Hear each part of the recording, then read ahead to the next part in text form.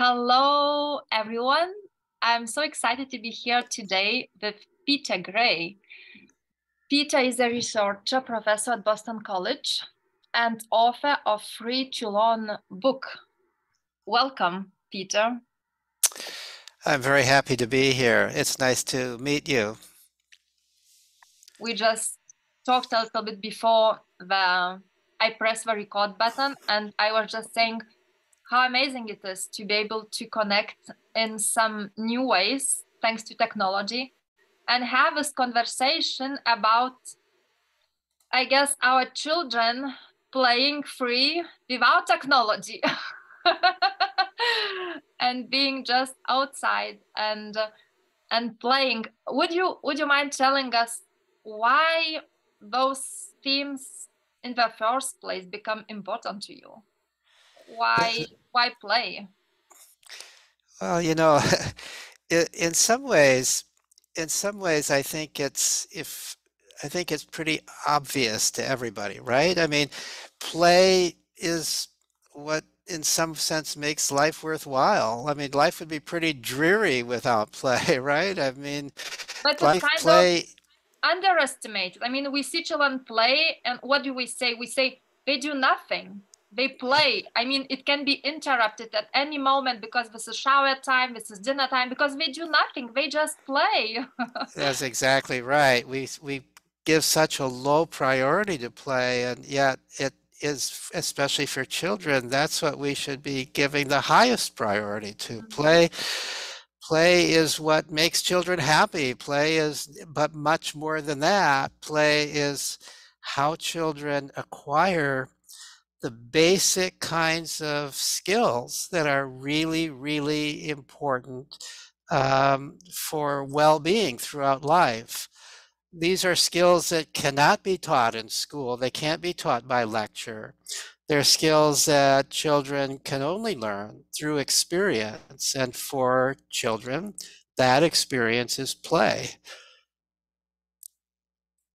So how did you come to realize that? I mean, on a personal level, we all know it kind of in theory, but why this matter was, I don't know, so dear to you? Why not, I don't know, children discipline, or why I think play? I think that there are several reasons why it became dear to me. Um, the most immediate reason, in some sense, the reason that led me to begin to focus my research on play and as a vehicle for self-directed learning for children, came many years ago. When my own son was rebelling in school as a young child. And we found a very alternative school setting for him called the Sudbury Valley School, which I've written about and conducted research on. And this is a school where children are free to play and explore and do what children naturally do throughout the day, every day during the school day, in an environment where there are children from age 4 on through the teenage years, where there's lots of interesting things to do. And I got interested in that school partly as a concerned father. Is he going to learn what he needs to know to, for example, go on to higher education if he wants to later on, or if will he learn what he needs to go to live a satisfying, meaningful adult life? So I ended up doing many years ago a study of the graduates of that school, and they were doing very, very well in life, better than I would have guessed. And that led me to then question, well, what have they done? What have they learned? How have they learned all that they learned? How did they acquire the abilities that have led them to be such successful adults? And so then, along with a graduate student, we did observational research at this school. And of course, when children are free to do what they want, they spend huge amounts of time playing. And so we were really observing play and observing it in a way that normally we don't look at play. We just say, oh, they're just playing. But we were really looking when they're, quote, just playing. What are they actually doing? And when you really can attend without being too obviously present, because that interferes with the play, but if you can really kind of be a fly in the wall and watch children play, you'll be amazed at what they're doing. You'll be amazed at the sophistication of what they're doing and what they're learning in the process of play. So that was the immediate thing that led me to study play. But I'll mention a couple of other things also that I think prepared me for this study. One is, I grew up, I'm old enough that I grew up at a time when children still had lots of opportunities to play. I don't know about where you are, but here in the United States, there has been over decades huge changes in children's lives. When I was a child in the 1950s, moms regularly said, "Get outdoors. I don't want you in the house." And it was kind of the early part of the baby boomer period. So there were a lot of kids. And so you'd go outdoors and automatically there'd be kids to play with. And we spent huge amounts of time to play. I now know that that's normal childhood. That's the way children in hunter-gatherer cultures spend their time and so on. But that was the environment I grew up in. And it turns out we moved a lot from place to place. And so every place that I moved to, the children played in different ways. And so I had a lot of experience with children playing. And then at some point I became when I was in high school, I became a camp director, waterfront director at camps. So I had lots of, and at that time, camps were largely places to play. I was on the waterfront most of the day, and kids would come and they'd play in the water and with the boats and so on. It wasn't lessons, they were just playing. So I had lots of opportunity to observe children playing. And then when I was a student in college, I had part-time jobs as kind of a director of a assistant director of a youth center where kids were just free to play. And so I had a lot of opportunity to observe play there too. And so I have had in my early experiences lots of opportunity to observe play. And at some point, really a couple of decades ago, it struck me that children today don't have the freedom to play that I had when I was a kid, or even that I observed when I was a young adult, or even that my own son had in the 1970s. That this has been taken away from children, and I began to get really interested in, well, what are the consequences of that? And it turns out that we now know that over the same period of time that we've been greatly restricting, with every decade more and more restrictions on what children are free to do on their own, we've seen huge increases in anxiety and depression, even heaven forbid, suicide among school-aged children and teens. And so I have been conducting research and writing that shows that there is very likely a strong cause-effect relationship here, that when you take away children's play, you remove a major source of joy from their life, and you also remove the very activity that allows them to create the mental resources to deal with stressful situations. That's part of what children are learning when they're playing independently of adults. They're learning how to solve their own problems. They're learning they can take charge of their life. They're learning they can deal with bullies. They don't always have to talk to an adult.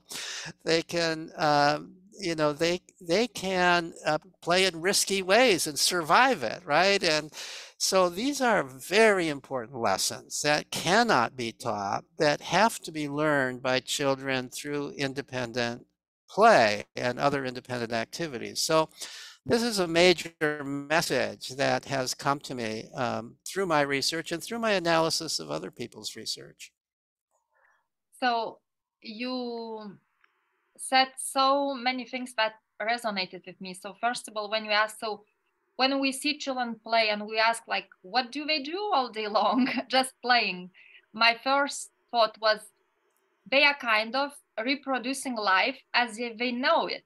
So every time they acquire a new knowledge about life, they put it into play and they play it and they see how it works. Let's see, they see their parents fight. They're gonna go and play and see how that social interactions, work for them. Do they get to say what they want to say? Do they have to be the one who is apologizing? Or let's say they learn some new stuff about, I don't know, that I put an apple in the air, let it go and it falls on the ground. And they go and play that and see how that works, like how physics works in my play. So I agree when you say that they kind of play life. I mean, they play how to live, how to interact with life that's happening all around them. That's very well said, and I agree completely. I often say that play takes place in a play world separate from the real world in children's minds, but it's always, almost always about the real world. It is how children learn to deal with the real world. It's sort of a practice world. It's sort of, let's bring these ideas into this safe place to play with these ideas. Let's play with fear. Let's play with witches and dragons and terror. Let's play with the idea of parents who aren't getting along with one another, as you just Mm-hmm. suggested. Let's play, so play is not always happy scenes. It's whatever it is that children are experiencing, they often bring that into play. But children also play regularly at kinds of all of those basic activities that human beings have to learn no matter where they're growing up. So anthropologists sort of classify different functional types of play. And if you look at those, which children play at everywhere in the world when they have ample opportunity to play. And if you look at those, they match so closely on the skills that human beings everywhere have to learn. So children play at language. Children learn language through play. The very first cooing and babbling is playful. The very first use of words they're not asking for something, they're just using the words in a playful way. Children, so, language is a human ability. We don't teach children their native language. They learn it, and they learn it through playful playing with the sounds, playing with the meanings, and so on and so forth. And as children get older and they're playing with one another, they're using language all the time because they have to communicate with one another about what they're doing, who gets to be what's fair, what's not fair. There's actually research showing that children's language, when they're playing with other children, is far more sophisticated than when they're talking with adults. Wow. We adults tend to ask stupid questions to little children, like, what color is that? Or, that doesn't lead to much interesting language. But when a child is playing with another child and says, hey, I get to wear that necklace this time. You wore it last time. That's real language. That's real communication. And they're motivated to get their point across. So there's real discussion going on and negotiation going on. So children play. We are the animal that builds things, and children all over the world play at building things. Constructive play, researchers call it. We're the animal that's capable of imagination. As far as we know, we're the only animal that's capable of imagination. What we call higher order thinking involves imagination. If this were true, then what else has to be true? Children, including 3 and 4-year-olds, are playing with imagination like that all the time. What if we're a troll under the table? What would that mean? Well, we better not go under the table, or we better give the troll a cookie so it doesn't eat us. This is hypothetical deductive reasoning, the highest level of human reasoning, and little children are practicing it in play. We are an animal that uses tools, and children naturally want to play with the tools that are important to their culture. Hunter-gatherer children play with bows and arrows and digging sticks, and children in agricultural cultures are drawn to farming equipment. Children in our culture, what are they drawn to? Computers, of course. That's it's by far the major tool of our culture today. So no surprise that children are drawn to playing with computers and become very good at them, often picking up computer skills far before their parents do. So that's so, and most of all, we are social animals. Our whole the foundation for our happiness in life depends more than anything else upon our ability to get along with other people. We're Mhm. just not happy alone, right? Mhm. We don't function well alone, and so we need to know how to pay attention to other people's needs, to accommodate other people's needs, to negotiate so our needs are met while the other person's needs are also met. These are things that children are always practicing in social play. They have to, that, as I often say, the biggest freedom in play is freedom to quit. So Mhm. if you and I are children and we're playing together, and I'm a little bit of a bully, I just want it all my way. You, as a self-respecting child, will say, well, I'm going home now. I'm not going to play with you if you're going to be like that. And you may not even articulate it. You just may say, well, I hear my mom calling, I'm leaving now. But I get the picture. And I begin to learn through that experience that if I want to play with you, I'm going to have to be a little more attentive to what your desires are. I can't just always get my way. What an important skill to learn. Mhm.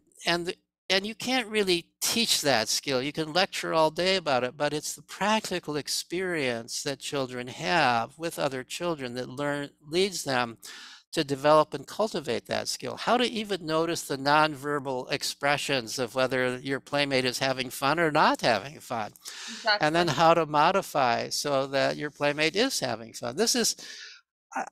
I would suggest that this is maybe the most important human skill there is, way more important than knowing how to read and write. And yet we take away play. So children can spend yet more dreary hours on reading and writing things that when they're ready to learn, they can pick up very quickly without without all those dreary hours. And when we become those adults that we are, who are deadly serious about everything in life, all is deadlines, all is, commitment, all is long working hours, and there is no more joy in our lives, no more play. I think that's exactly right. And I think that all of us, regardless of our age, could be living happier, and I would even argue more productively in the end if we had a more playful attitude about what we're doing. One thing that I discovered, that I've found in my studies of young people who grew up outside of conventional curriculum-based schooling. They went to the kind of school that my son went to, or they were homeschooled and given lots of freedom to choose what they were doing. I found that a very high percentage of them, probably about 50% by my estimate, are in adulthood pursuing careers that they are really passionate about, that to them are play, and they develop that passion in play as children. So they discovered in play what they love to do. Through play, they became good at it. And then they found a way of making a living doing it as adults. So what fortunate people they are, because the way they're making their living is not trudging off to some job that they don't enjoy. It is doing what they most enjoy. It is pursuing a passionate interest, but now they're also making money doing it and supporting themselves and their family doing what they love to do. If we allowed our children more opportunities for play, we would find more people in careers that they love and fewer in careers that they don't like. I remember one day I was in the kitchen preparing dinner, and my son just he was next to me doing his homework. And so I noticed him. He was reading something, and then he was gone. I was like, where are you? And I saw him in the living room. He played with this yo-yo, you know, the thing you throw and then it's kind of round ball and tours around the rope. And he Of was course, playing yes. with it. Yeah, and I was like, are you finished yet with your homework? Or have you done your reading? He was like, no, but I'm thinking about the answers. I was like, Interesting. so he can use this play when he has to make his brain work, or because he was reading a book and then he had to find who the main character was and how did the story go. So he would read, I don't know, a page maybe, and then he would go and play with his yo-yo and look for the answer, and then he would come back, write it down, and went he off again. I was like, that's interesting. So he even uses play to when he has to really reflect on something.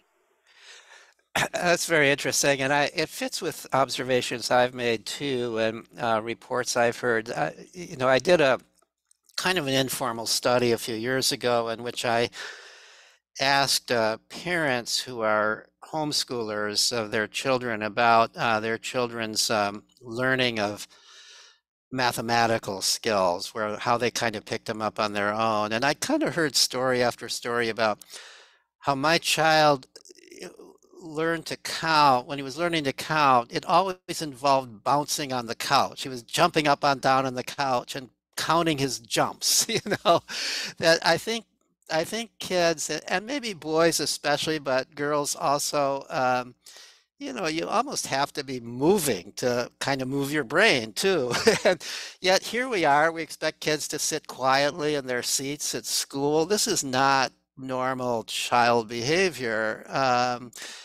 Even if you're trying to solve maybe especially if you're trying to solve some problem. Even when I get stuck on something, I'm writing an article and I just don't know how to present something, or I'm thinking through some problem that to me is a pretty serious problem.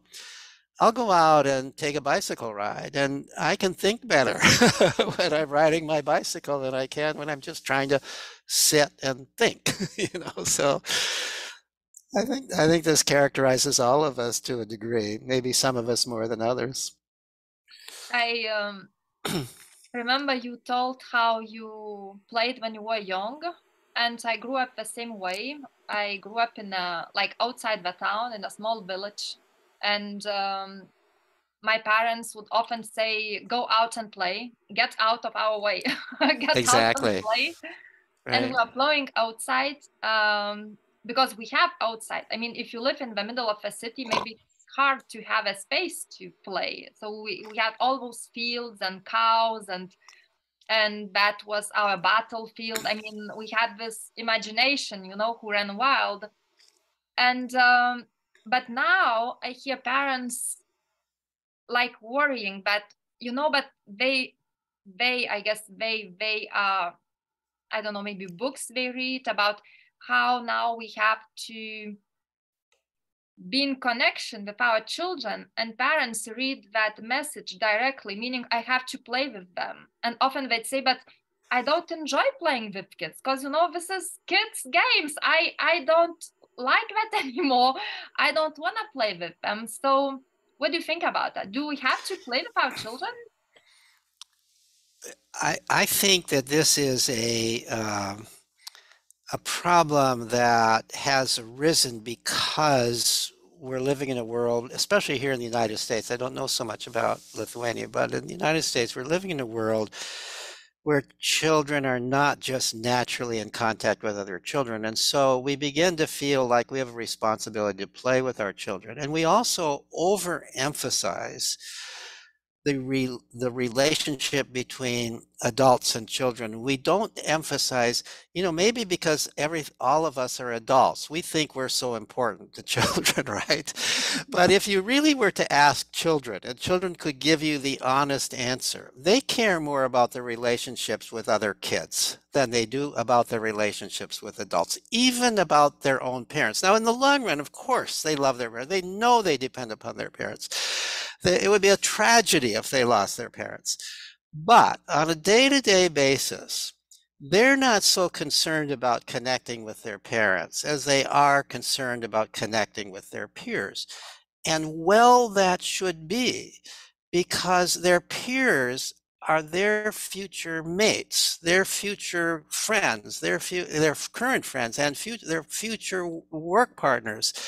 That's the group they need. They need to know how to get along with people who are on the same level as they are, not with authority figures who are bigger, stronger, sometimes smarter, than they are. They need to get along with their peers. And so many people, so parents have this view that they are the be all and end all in how their children are developing. And so parents keep thinking, I've got to do more and more and more. I've got to do this for them. I've got to make sure they do their homework. I've got to make sure they eat only the proper foods. God forbid if my child eats a non-organic grape, or, we get these ideas in our heads that somehow their children's lives are going to be ruled if we're not perfect parents. And we drive ourselves and our kids crazy when we do that. Right? So then we also have this idea we're supposed to play with our children.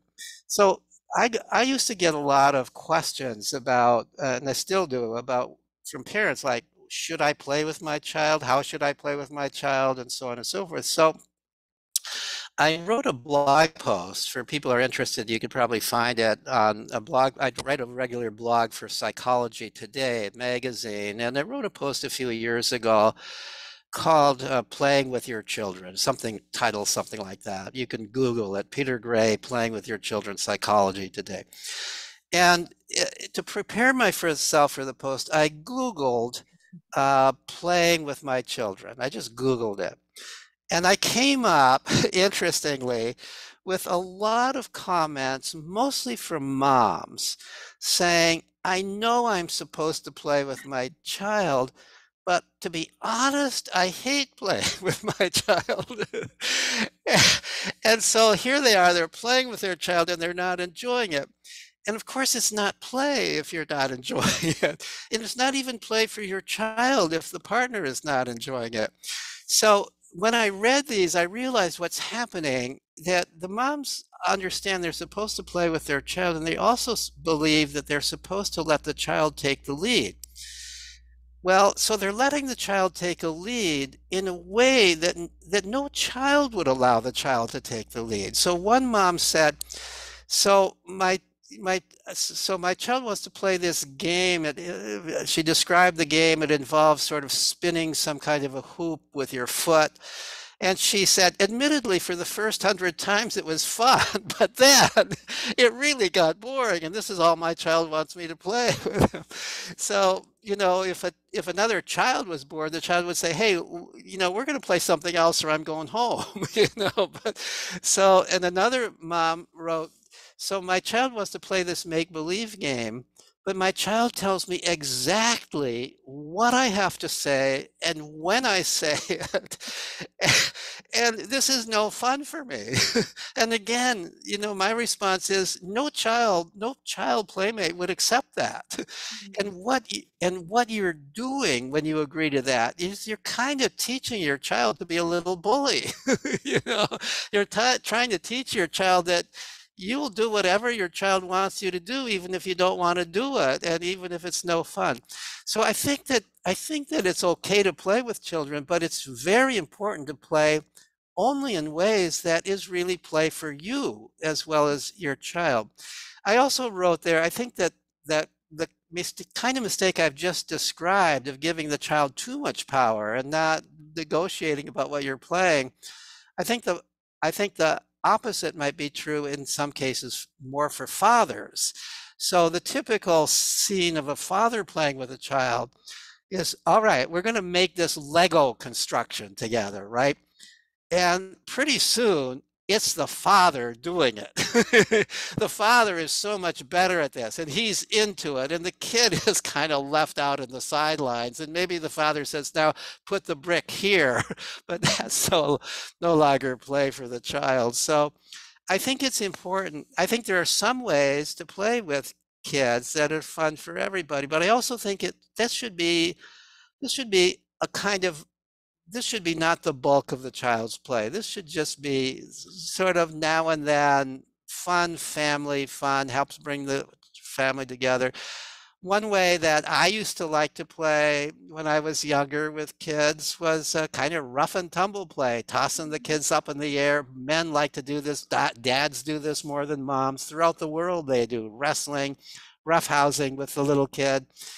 I'm a monster. I'm going to catch you and eat you for breakfast. And the child runs away screaming and laughing. And, this is a way that, the imbalance of the big guy and the little and the little Yes, kid can both be having a great deal of fun. I think there are certain family games, as long as everybody's enjoying. There's certain, at a certain age, there are certain card games and board games, maybe even video games that everybody enjoys and that are not so competitive that even a 7-year-old has a chance of winning if there is winning and losing in the game. I remember very much as a child enjoying in our family, we played the big game at that time was Canasta. It was a card game that it has a certain degree of skill to it, but also a lot of luck. And by age 7, one can, if you're into it, can be about as good as anybody at it. And we used to like to play Canasta as a family, and it would sort of be something that brought us together, and we would laugh. And it wasn't, because we all know there's a big element of luck to it, it wasn't like it really matters much if you've won or lost, but it's interesting. There's a certain amount of skill involved in it. And it's an excuse for us to sit together and do something all together. So I think those things are very valuable, but playing with children playing with their parents should not be the major part of their play. I remember when so I grew up with card games too. We used to play that with our parents, and then I enjoy that doing with my kids. I mean, that's the game Yes, I could play a lot. But then they come and ask for some other game I'm not enthusiastic about. I remember feeling, this guilt, like, but I should do that. I mean, it's so nice of them asking me, I should do that. And then I would look at my children. I have a son and a daughter, and they have very similar age, so they often play together. And I would look at them, and I would observe that when one of them doesn't want to play the game, he says to the other one, "I don't want to play this game." And right, then he would take it like normally. He wouldn't be insulted. He wouldn't right, feel humiliated. And my right, other kids wouldn't feel guilty because he doesn't want to play his game. It was like, why I'm not doing the same? I should also be able to just say, no, I'm not interested in this game. We could play cards. That's fun to me. But then, yeah, or we could go for a walk, or we could go for right. a bike ride. That I can do because that's a lot of fun to me. But then this game, no, I'm sorry, but no. So because children take that very naturally. Someone saying no, it's okay. That's a no. That Right, doesn't mean anything else. right, right. I think it's important to establish that. I mean, the relationship between parents and children, we need to think in both directions about independence and freedom. You're connected, you're very interdependent, but at the same time, you have certain rights and your child should have certain rights and you should respect those rights. And you're not your child's servant. You're Mhm. your child's mom. You're not a servant. You're not there to be ordered around. You're not there to be told that you should play this game with me even if you don't enjoy it because I'm asking you to play this game. That's not helpful to the child's long-term development. The child, on the other hand, does need people who want to play the kinds of games that you as an adult might not want to play, but another child might want to play. And that's why I think, at least in the United States, I think the biggest challenge, or one of the biggest challenges at least for parents, is to find the kind of setting where your child can be involved with a lot of other children in a free play situation where there aren't adults directing what they're doing, and the adults and the children have plenty of opportunity to work things out and play and make friends and interact in their own ways. That's becoming more and more difficult here in the United States because we don't just send children outdoors, and you send your child outdoors and there's nobody there to play with. We also, in the United States, have these irrational fears of the dangers of being outdoors, and so you actually could be accused of child neglect for sending your child outdoors, things that parents regularly did in the past. We're actually trying to, through an organization that I'm part of called Let Grow, we're actually trying to change state laws that give parents more freedom to send their children outdoors and to trust that something is safe, that parents are the best judge of whether their child is capable of doing something or not, and whether the neighborhood is safe enough for the child to be out there playing independently. So that's something that, this is true, I know, in a lot of Europe. I have no idea to what degree it's true where you are, but I guess it's also true in big cities because it's always the same problem. First of all, yeah, there's no place for it. I mean, there's no, like, cities are not built for children. They that's are built right. for adults. So there are streets, like big streets, but there's not maybe enough or but like public space for children to play and to be safe in those places. So, but if you live outside the town, then it's more easier to connect. Like, let's say we live in a small neighborhood. So Right, my children grow up the same way I grew up. They have their neighbors' friends and we right, all play together. We just open the gate. We all gather in a street. Across the street, there is like a wild field and we go there, right, we run and we play whatever we want to play. But also, I hear parents saying that, okay, I let's imagine my children come home and I tell them, you are free to go and play whatever you want. And my child would tell me, Mom, I don't want to know what to play. I'm right, right, bored. How do we address that? I mean, how do we right, reintroduce the free play?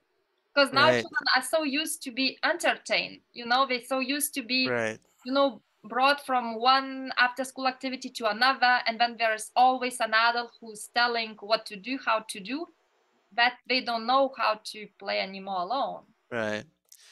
Yeah, I think that so I'm a big believer in boredom. I think boredom is good for us.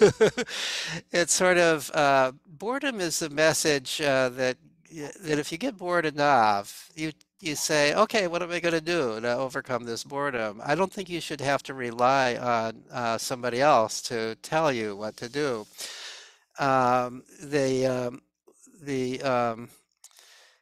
The one one reasonable response is, well, if you're bored, maybe you could clean the living room for me, or wash the dishes. Clean the house.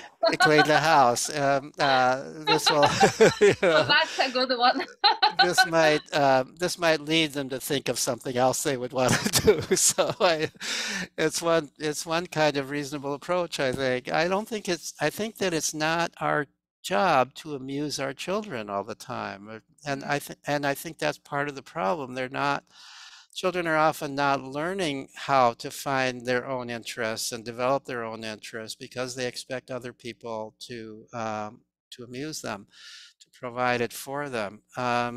It's interesting, at this school that my son went to, the Sudbury Valley School, the founder of the school, Daniel Greenberg, would often say that he'd often point out, and I would observed it in my observations, that oftentimes new students would come to the school and they would not get involved in anything. They would just sit there and say, "Oh, it's so boring here. There's nothing to do." Even though there's all these other kids doing all these other interesting things, these often would be teenagers, and they were kind of burned out and negative about the world, and they would just be sitting there.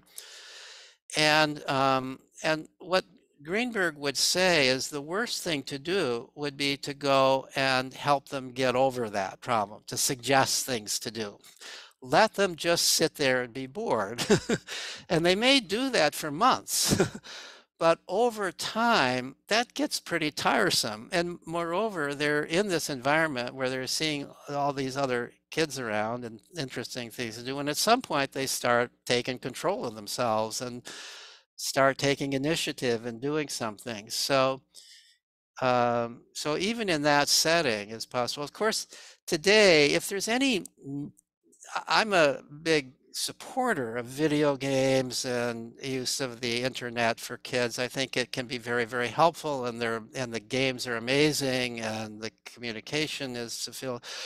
But if there's a downside, it is that potentially this is always a source of amusement that prevents you from kind of thinking of other ways of doing things. And I think that there is a bit of a problem there. I'm not always quite sure what to do with it. I changed my story on this somewhat, to be honest, over time, but it also depends a lot on the situation.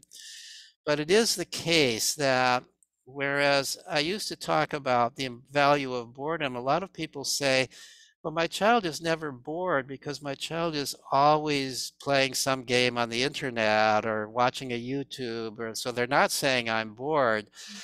But on the other hand, the kinds of activities they're involved in are somewhat restrained. They're not going outdoors, and they're not learning about the big outdoors. They're not meeting other people in person.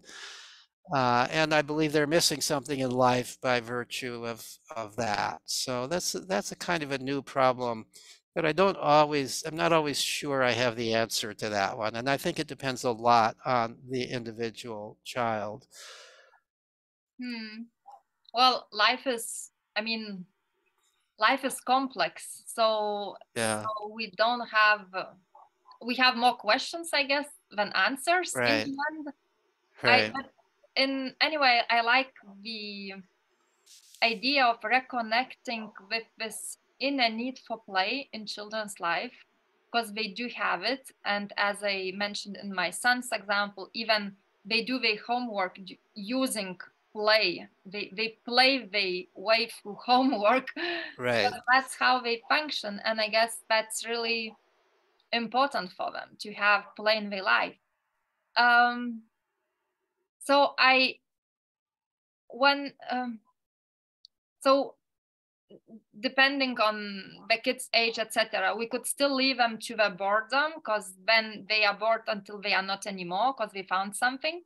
Right, I guess the most difficult part of it is because it's difficult for us parents.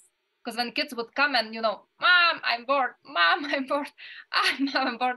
And in some ways, I guess it's easier for us to entertain them, you know, right, than to live in this kind of emotional situation in the house. right. But I guess there's no answer for that. We just have to live through it until, they are gone and do other stuff. Something that's relevant here is early on in the lockdown of schools and other public places during the coronavirus pandemic. Um, Suddenly, all these activities that were keeping children busy were closed. They weren't going to school. The after school activities, the formal after school activities were closed. Even shopping was out of the question. You were just stuck in the house to a considerable degree. You might be able to go outdoors in your own area, but there were limits on what you could do. So through the Let Grow Foundation, that Lenore Skenazy, who wrote the book Free Range Kids, and I played a role in starting, we did a study of how families adapted to that situation where they were all locked in. And it was a large study, demographically balanced, geographically across the United States, people from all over the country, people of all income levels, people of all ethnic backgrounds, and so on. And we did this, and it was a survey of families that had a child somewhere between the age of 8 and 13. So it was kind of middle childhood we were looking at. And we did this so the schools locked down in March of 2020, and then we did this study 1 month later in April, and then again in May. So again, 2 months later. And in each case, we surveyed 1,600 families. And in half of the surveys, we addressed the questions to the parents, and in the other half to the children. And the questions were really questions about, many of the questions were about the children's moods, how anxious, how depressed, how happy, how active they were, about their sleep, about various things like that, how they were getting along with their parents. And we asked similar questions to the parents about we asked the parents questions like this about their children, but also about themselves, how they were doing, and about, to make a long story short, the findings ran counter to what so many psychologists and other people were predicting would happen. Everybody thought that this would be a terrible psychological experience for the children because their routines are disrupted. What are they going to do? They're going to be so bored. They're going to drive their parents crazy and the parents are going to drive the kids crazy because they're all locked together. What we found was overall, the children and the parents' reports about the children were that the children were less anxious, less depressed than they had been before the pandemic. The parents reported that the children, fewer conflicts between them and their kids than there had been before. And in terms of the questions about what the children are doing, the good news is that the children were discovering, because they didn't have their usual routines, they were discovering interesting new things that they like to do. And they were playing new games, they were developing new hobbies, they were getting into art, they were reading books for fun rather than because they were assigned in school. Some of them were really learning how to use a musical instrument that they had long owned but never had time to practice before. Some of them, and actually a surprisingly large amount of them, wanted to learn how to cook. And some of them were now cooking meals for the family, much to the parents' surprise. The parents had never allowed them to cook before because they thought this would just make more of a mess than it would be worth. And, my child really needs to spend their time doing homework and so on and so forth instead of cooking. But now, the homework is reduced and the child wants to do this. So, okay. And it turns out children felt really like this was a step up. I know how to cook now. That children want to be competent at real world things. So when I submitted this article with all these positive findings for publication, the journal editor was appropriately, I think, just a little bit skeptical. He said, this runs counter to what everybody's predicting.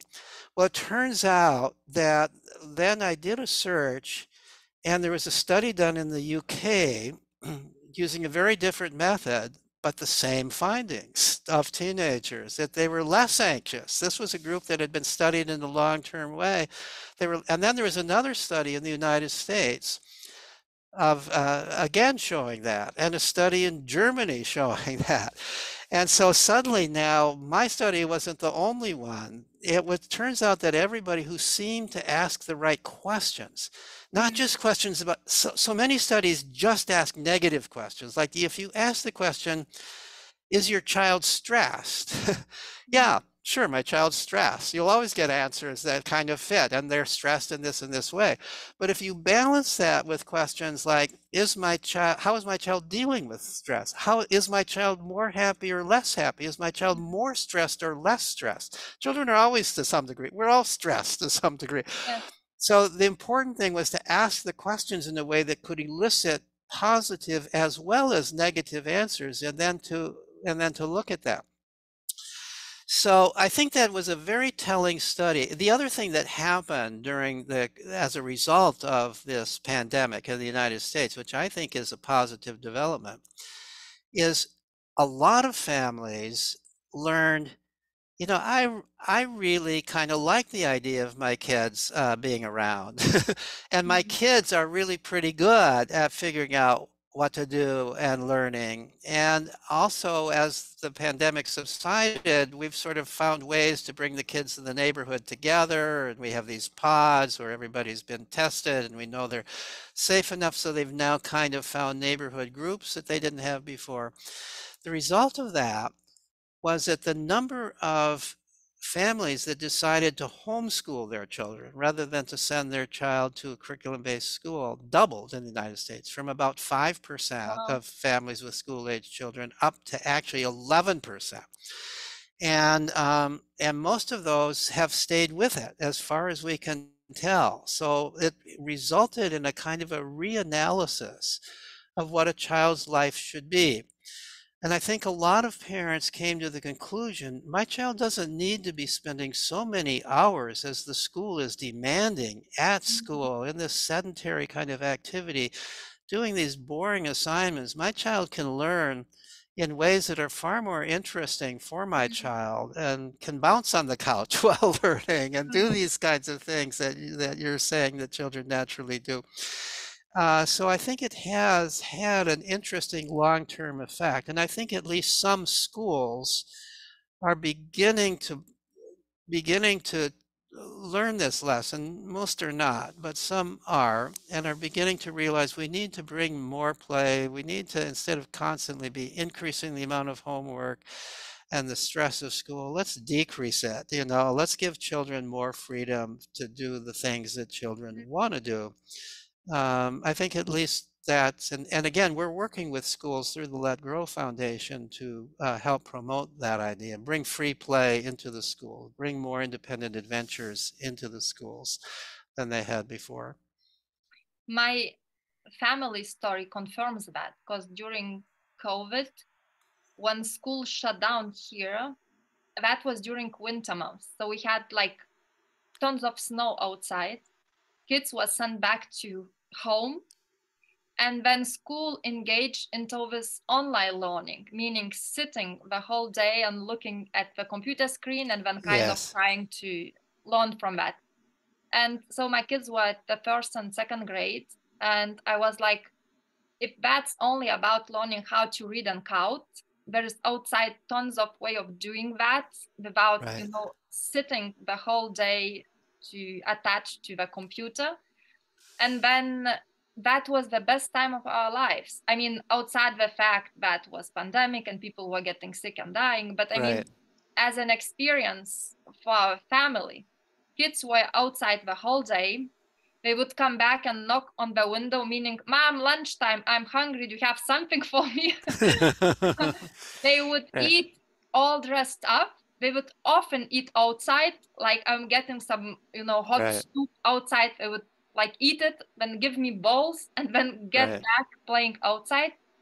And that was just a terrific time we had.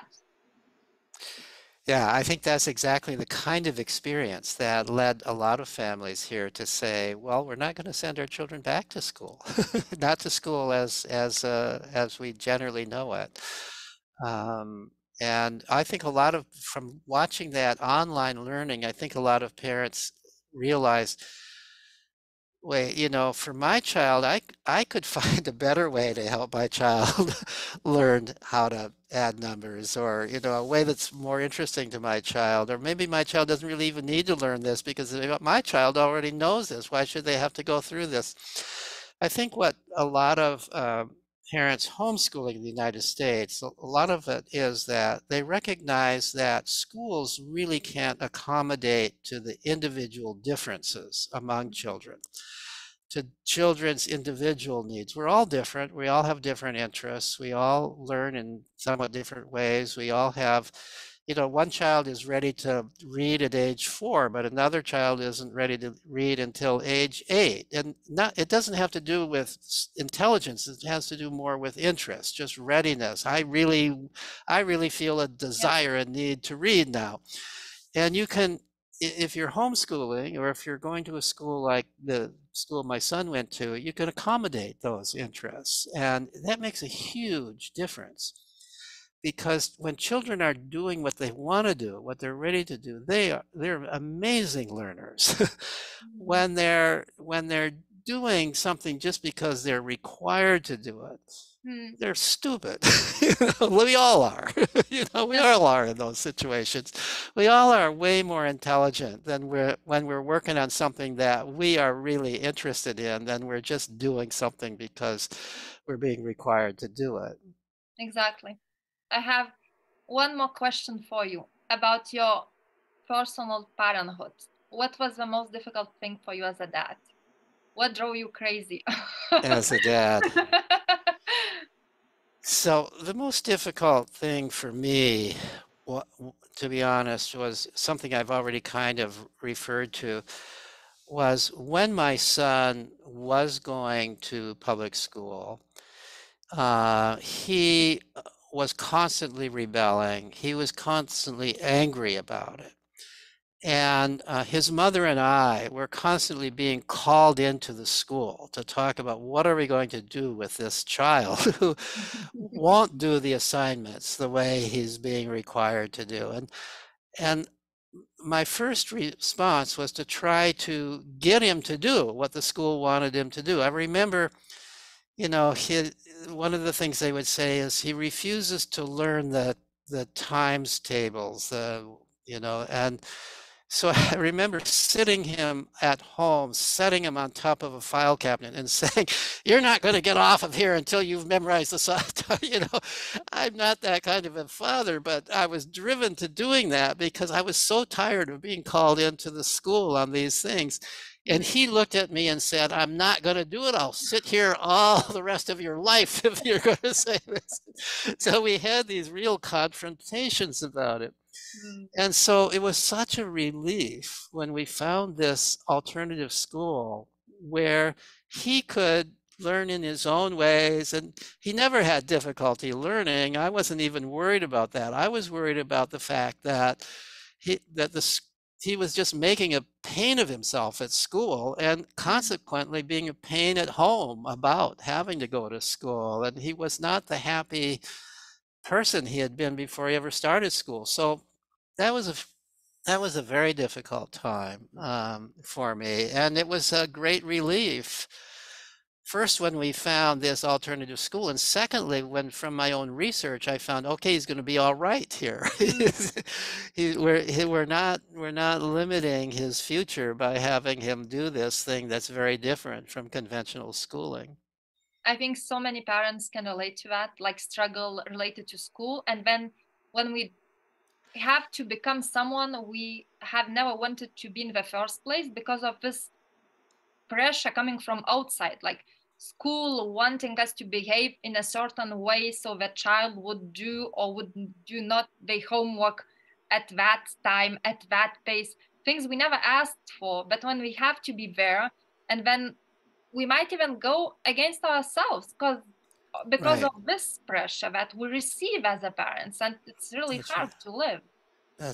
I think that's exactly right. And I think that was one of the points when I said in that study of children during the pandemic, families during the pandemic, that the parents said, "I'm getting along better with my child now than I was when the child was in school. We have fewer conflicts." I think it's because so many conflicts between parents and children are about school.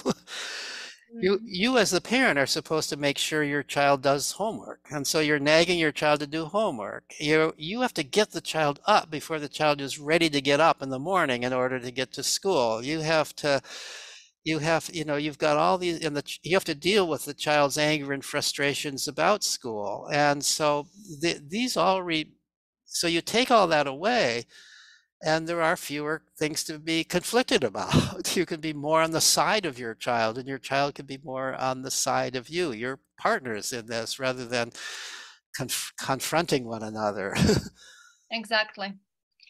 Thank you. Thank you so much, Peter. Would you mind telling where can people find more of your ideas, work? Where could they read your articles? And Yeah, so I there's a couple places. One is I write a regular blog for Psychology Today magazine, and you can find that just by Googling Peter Gray Psychology Today. The name of the blog is Freedom to Learn, and I have many, many essays there about these topics, and they're research-based, so I refer to research. You can also find, I also have fairly recently created a web page where you can find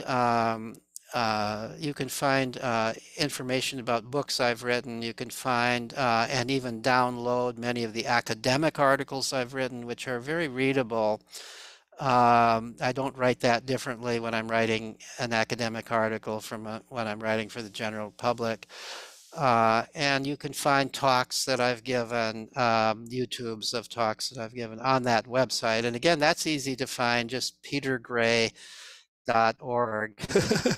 all one word, or just Google Peter Gray's website and you can find it. So that's another possibility. I also, for people who are on Facebook, I also have a fairly regular presence on my Facebook profile where I recycle a lot of blog posts, and there's often discussion there about the ideas that are in those posts. So those are some of the ways to contact me. I'm gonna put that into notes. Thank you. Thank you again and for your time and generosity and your laugh. I loved and you laughed. Thank you and have a good day. Thank you. This has been fun, partly because you're laughing also, and so I appreciate that very much. Bye. Okay, bye bye.